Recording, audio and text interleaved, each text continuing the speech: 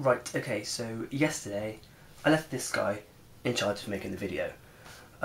He then told you that there'll be links on the page, on the video frame, that you could click on that would take you to our Facebook page, Twitter page, our own website.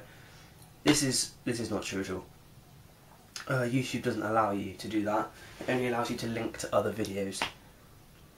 So because of his cock-up, I've made this quick video.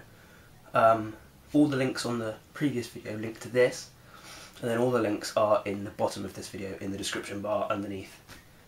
And don't worry, I won't be letting him be in charge of making any more videos ever again. He can just make the tea from now on. Isn't that right? Yeah.